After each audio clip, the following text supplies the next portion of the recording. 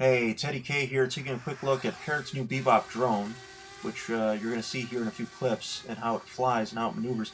This drone is the newest one that they've got. It's a smaller version, not a version actually. It's a smaller model compared to the AR.Drone 2.0 that Parrot had released before.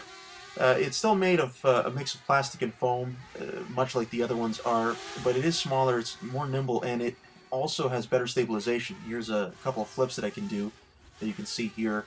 And here's another one in slow motion. Now it does 4 or 5 of these types of flips, backwards, forwards, left to the right, and it's also really good, I find, at stabilizing itself after it does the flip, whereas the previous drone kind of descended a little too quickly. There's a quick look at the Sky Controller. This totally, in my opinion, changes how good you can fly this thing. Of course, you can fly this thing using a tablet or a smartphone, iOS or Android.